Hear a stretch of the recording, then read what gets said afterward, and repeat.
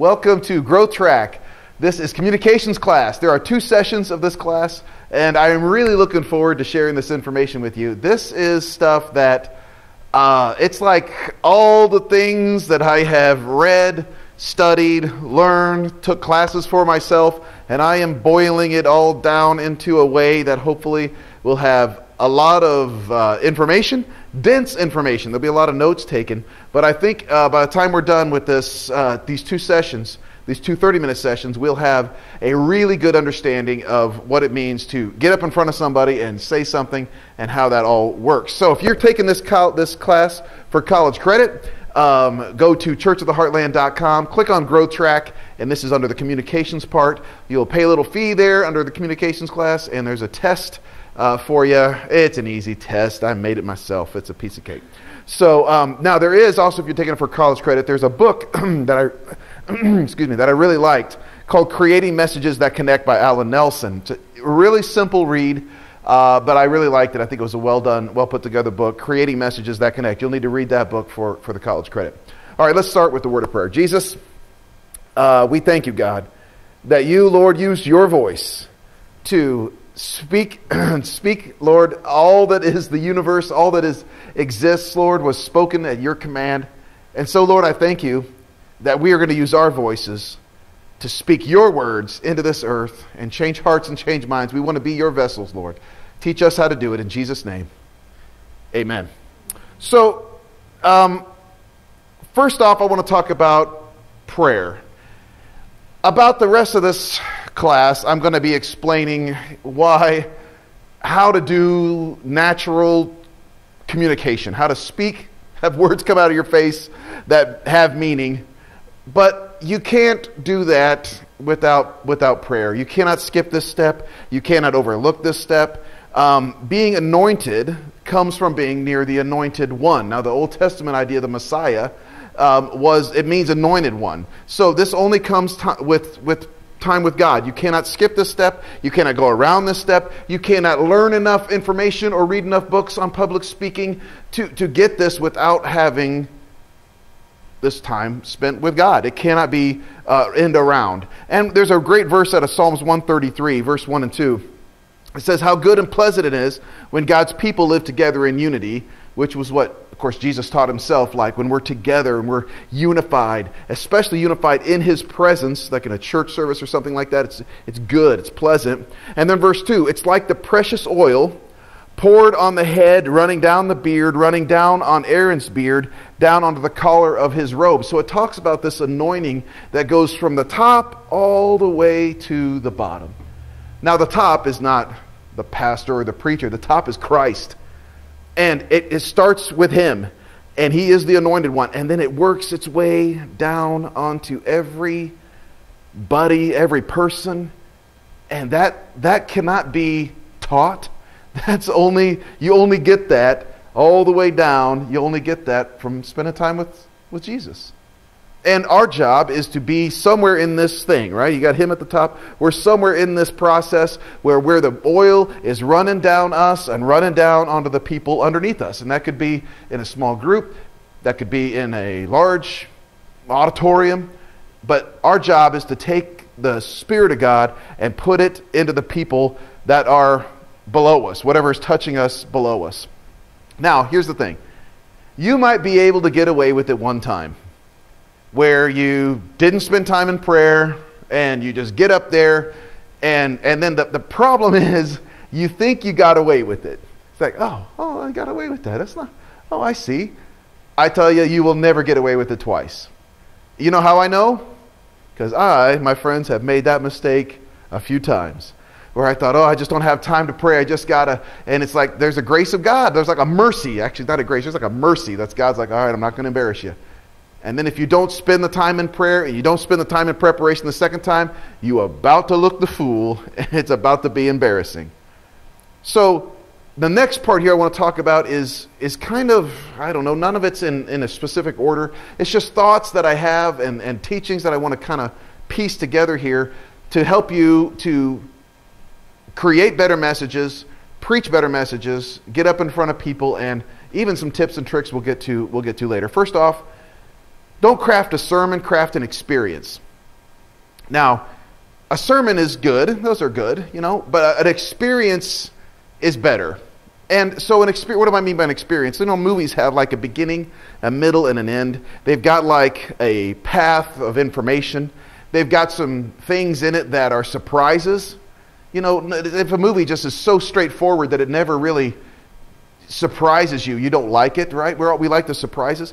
Let there be things that surprise you in the message. Let there be a beginning, and then a middle, and then an end. And so a lot of the times when we create messages at our church, we're trying to create things that have experiential things. There's other stories in there. Of course, we're teaching the Word of God. We're going to talk a lot about that in this class, but we're beyond that. We're taking this other things and we're helping to forge it. See, some people like me, I love documentaries. And I love raw information. I can handle the raw information. And other people, like as soon as you turn the documentary on, their mind goes beep. They want the stories and the experiences, and they can listen to somebody tell a testimony and just be enthralled by a testimony for 10 or 15 minutes, whereas I'm kind of like, get to the good stuff. What's the point here? But when we're in a public speaking place and we're creating a message for somebody, this is something that everybody has to get a piece of. So we can't just make it for the one guys that like the information or make it for the other people that like the inspiration. It's got to have that experience in it that's got information, inspiration. It's got all of it kind of blended together in a way that everybody can grab a hold of something, that they themselves can grab a hold of a piece of it. There's something about the human voice. I mean, singers, right? There's something about it. Of course, I'm a musician. I'm not a singer. I've been told many times by the worship pastors of our church to stop singing. And don't do that, Heath. That's not your calling. So I still kind of try to sneak it into messages from time to time. But, especially Larry, he'll give me that symbol right there. Like, no. No. But there's something about the human voice. And I don't know what it is, but God used His voice and spoke the world into existence. And something about singing and preaching that has spiritual significance. And now I'm not against movies or even like a series like The Chosen. So good. But there is something about the human voice. And so that's why we are going to specifically focus in on how to use the voice that God's given us to put His word into the hearts of other people. That's what we're really talking about in this class. Now, great communication always solves a problem. But the thing is, people don't know that they even have the problem. So lots of the ways to begin a good message would be to explain that you've got this problem. You explain do you realize that this is happening even? Lots of people don't even know they have the problem. But the great communication solves a problem. I think one of the biggest issues with many modern day churches, or actually just churches in general around the planet, is they're answering questions that no one's asking. They're answering questions, but no one even cares because they're not asking those questions. So it makes them feel, and you probably heard this word, right, irrelevant. It's like, well, this is irrelevant to my life. So that's why we've got to kind of come out of the gate by explaining this situation here is a problem that we all face. Let's talk about it. So we have this problem. We talk about the problem, and then of course we're ending our experiential thing with how to solve said problem. Communication always gets you from point A to point B. Okay, point A is what they know and how they live. And point B is what you want them to know and how you want them to live. So you start out at point A. Point A is, all right, this is where we're at. This is where we're at. And we need to go from here where we're at to where we need to be. And those are two far away places. And good communication always takes them along this journey. Okay, here's where we're at. Now, we're never judging them for where they're at. But here's where we're at. Okay, now how do we get to where we need to be? What steps do we need to take to get them to where we need to be? See, I think church is best viewed like a swimming pool. It's kind of an illustration I saw years ago and I really liked. I saw it from a pastor in Colorado Springs. And he said a church is like a swimming pool. Okay, so back in the day, I went to my community pool. In Winnemac, Indiana, I went to the community pool. You probably all had like some time in the summertime right at the community pool. Okay, so I spent time in the community pool. At the community pool, you got the baby pool, you got the shallow end, you got the deep end, you got the high dive, right? You've got all these things, and they're all going on at the same time. And so at the baby pool, you got the little ones, right? They're the little swimmer diapers, and aren't they cute?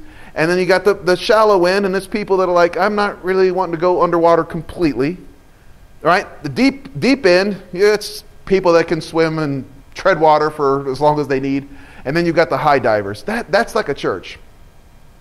And every single Sunday, we have people that come to church in each of those things. We have baby poolers, we have shallow enders, we got deep enders, and we got high divers. Okay, baby poolers, these are people that are just now wondering if they even want to be a Christian. And so they're tapping the water. Is it warm? Am I going to get hurt here? Is this a safe place for me? Is this belief even correct for me? That's what they're doing. They're experimenting. And then we got shallow poolers, and these are people that have known Christ a little bit. And they're like, hey, I'm a Christian. Look at me. Gone to church. Good. Don't take me too far. Don't weird me out. But I'm here. I'm doing it. Look at me. Look at me, Mom. I'm doing it. And then we got the deep divers. And those guys, they're enjoying the whole thing, right? And then we got the high divers. These people have been swimming for months, decades, I don't know, and they can do all kinds of neat things, and they're not afraid of the water one bit. They're experimenting with other things. That all of those are happening in a church at any given Sunday. And what I've seen or what I've noticed is many churches will focus on one of those groups. So they'll say, all right, we are a church for the baby poolers. And even if they actually don't say it, they are saying it, implying it. We're baby poolers. And what happens is maybe a veteran Christian type might come, and when they come, they're like, wow, this is like not enough for me. I can't jump off the high dive in 18 inches of water. I'm going to bust myself up. This is not going to work for me. So they go on to someplace else. And then you've got the shallow poolers, right? Maybe the church for shallow poolers. And once again, the deep divers and the high divers they don't really want to be a part of that. And then there's some churches that they don't have a shallow end. They don't have a baby pool. All they got is the deep end. And they take their little baby Christians. In you go. Oh, you're not making it? You don't understand what's going on around here? You don't understand all these deep spiritual things that we're talking about? Too bad for you. Of course, these little babies are, they don't last long. Our job is to create communication and environments where all of these people can come and get something from what we're saying that week. So they can go, all right, if you were a baby Christian, you actually went, oh my goodness, I understood that message today. I've never actually understood the Bible. That guy taught from the Bible, or girl, taught from the Bible, and I got the information in my heart. I can't believe I understood that. And they feel like, maybe this is for me. And the younger Christian types, they're in the same boat. They're like, okay, I'm getting this. I'm starting to have a pace to my Christian life.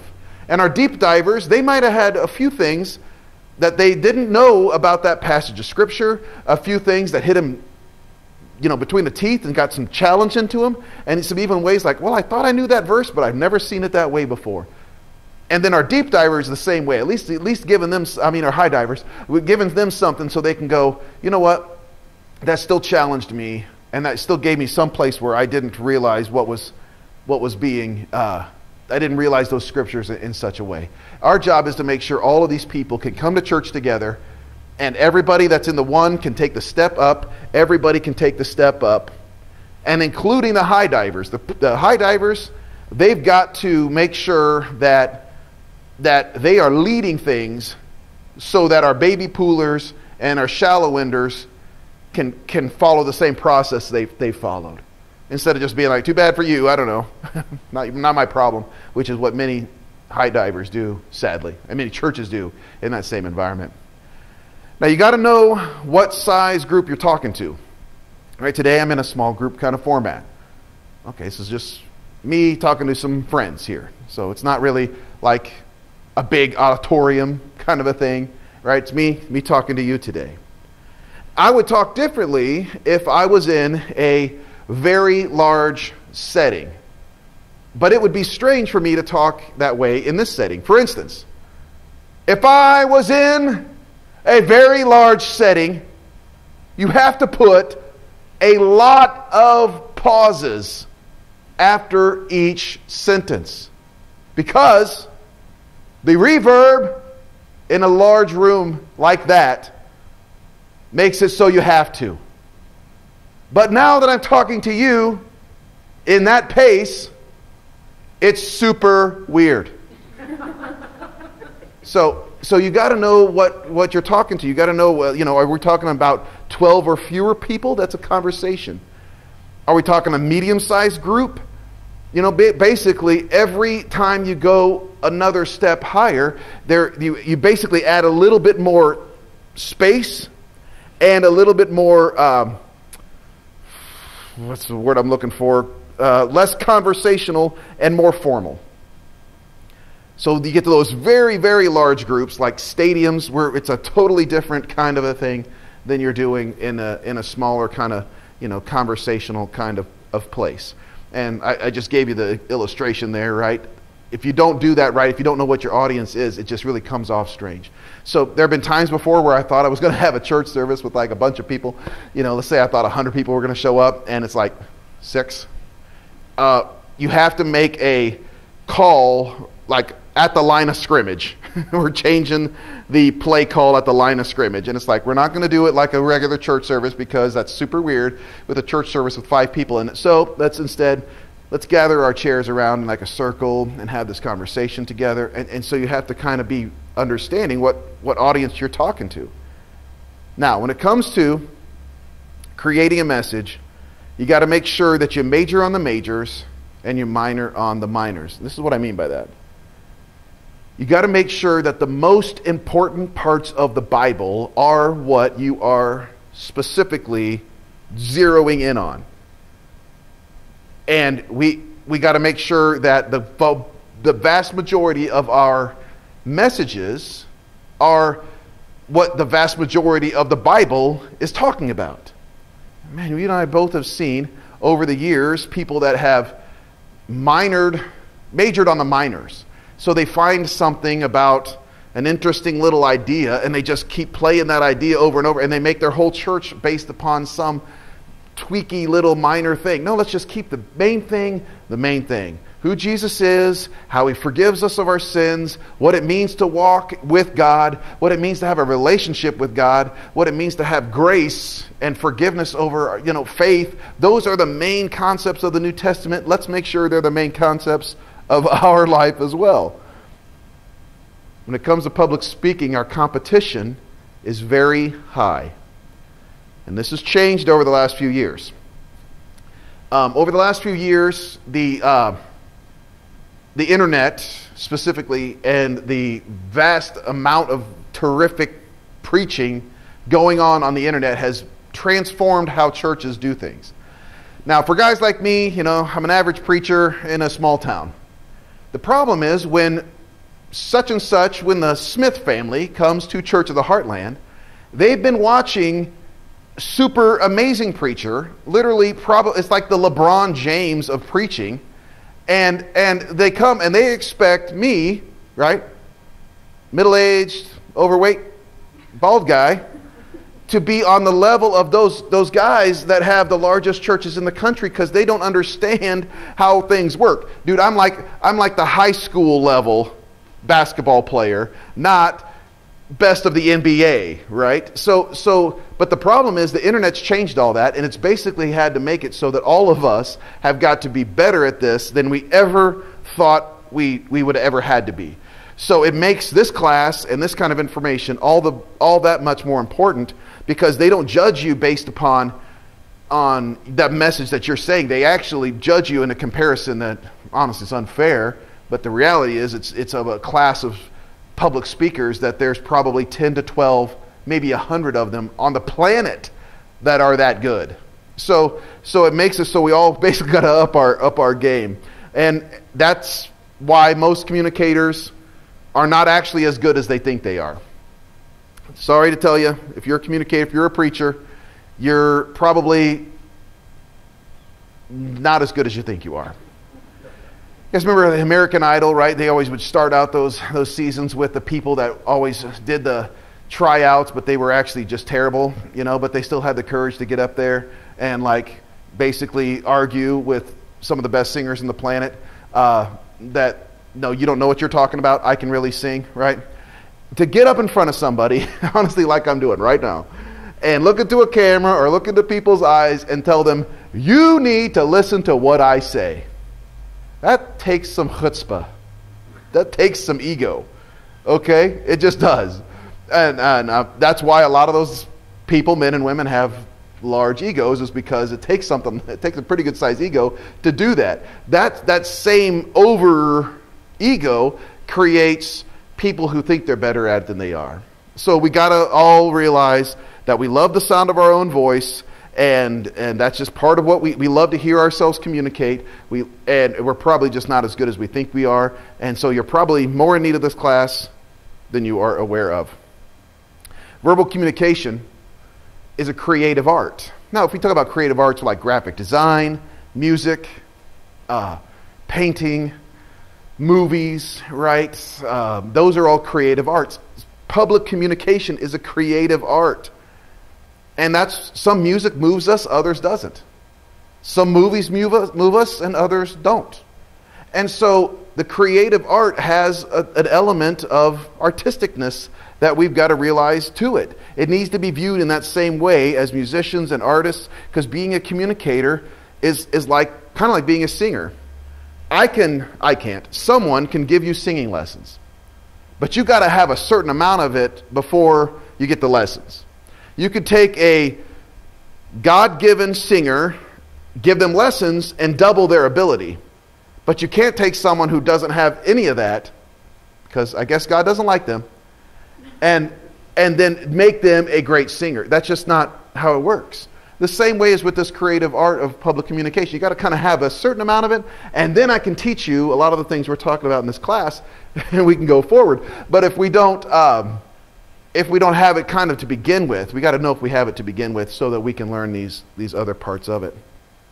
Be biblical first. Back to that creative arts idea. Be biblical first, and then add the creative art environment to it. Okay, so in other words, don't create, and I made this mistake years ago. I had a sermon idea, and I forget it was something about time and not wasting time or something like that. I didn't even have a scripture for it. I just had this, it's like 20 years ago, but I just had this idea that I thought was from God. And then I literally had to find Bible verses that somehow ratified my idea. That is the exact opposite way it should be done. We got to have the Bible, and then we may add some creative elements to make sure that it's hitting all the different people in my baby pool and my shallow end. And, but first you got to start out with the content. You got to start out with something to say, not from your own head. This culture, this social media culture we live in, everybody's sharing their own opinions from their own head. We don't need any more of that. We need the Word of God planted into people's hearts in ways that stick, in ways that make a difference, because they can grab a hold of it. The danger is that you could easily be deceived. If you can take some idea and then add the Bible to it, there's no difference between that and what Dave Koresh did in that Branch Davidians down there in Waco, Texas, or Jim Jones in the Jonestown massacre. All they did was have an idea, twist it around with some Bible, and we got to make sure we start with the Bible first, and then we add these other elements instead of the other way around, because it's God's Word that transforms people and not our own. So I believe in using a passage of Scripture, and then you put that in a way that people can remember. And if you see how we do it at our church, it's almost every message is in that right there. A passage of Scripture, and then we break it down and put it in a way that people can remember. So when you're looking for things to preach on, just preach the Bible. Just read the Bible and preach the Bible. In other words, don't even look for things to preach on. Read the Bible and write down what comes to you as you're reading the Bible. That's really the best way to approach this. Personal stories are powerful. Every sermon should have a personal story. It should be honest. The best ones are when you tell on yourself. They love that. I've stuck a couple of hundred of those in my messages over the years. Start with the situation, why you feel the way you do, and then let it build up. The power of the personal story is that background. Lean into the background of it. When did it happen? Who were you with? And then after that, you get to the actual situation. And then at the end, you explain how that ties into what you're trying to say. I love those self-deprecating stories. Those are always the best. On average, each sermon should have about 1 hour of preparation for every 5 minutes that you preach. So that would be for a 30-minute message, that's 25 hours of preparation. Our sermons at Heartland actually have closer to about 35 hours of preparation that go into each message. So if you think, if it's done right, it should look like it's just kind of coming off the top of your head and stuff, but there is a lot that goes into that. There's a sermon, there's research, there's Bible research, there's there's editing, there's slides, there's videos, and so that's why so much time goes into it. If you're making your notes, make sure that you're proud of your notes. So in other words, if you're afraid of showing someone else your notes, you probably are not there yet. If you're like, don't look at this, it's not done yet, you're not there yet. If you're like, look, check this out, man, I got this all, here it is, then that's probably when you know that the sermon is where it needs to be. Every good message should be in a couple different forms. You should be able to preach the 90-second version of it, you should be able to preach the 5-minute version of it, and the 30-minute version of it. So in other words, I should be able to tell you, here's really what I'm trying to say. Here is trying to say with a few things added on. And here is the whole thing busted down and chopped into pieces. So I personally like 30-minute sermons. That's what we do at Heartland. The reason is, if you notice, that's what Hollywood pumps out, because I believe that's about all our little minds can take in. The reason why each episode of whatever is about that long is because Hollywood's already done the research about how long our concentration can actually be, and I believe it's right in that zone right there of 30 minutes. Resist the urge to preach all your notes. You can have things scratched out there just because you wrote it on paper, and even if it's good, you can whack it, chop it, probably needs to be chopped. But if you do it right, it looks pretty natural. It looks like you're just kind of going along, and we're just kind of friends if we do it right. All right, well, that's the end of session number 1. We'll be back for session number 2.